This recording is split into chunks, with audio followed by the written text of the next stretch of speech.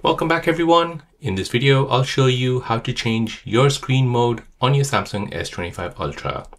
So if you're not happy with the color tone on your Samsung S25 Ultra, then let me show you how you can change the screen mode to see different colors.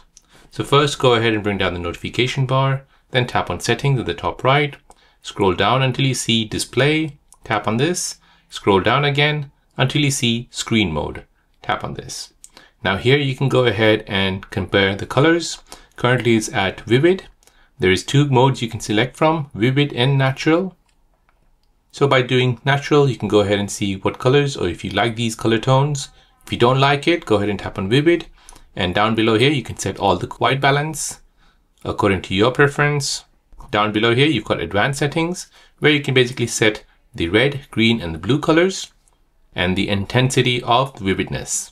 And there you go guys, that is how to set the screen mode on your Samsung S25 Ultra.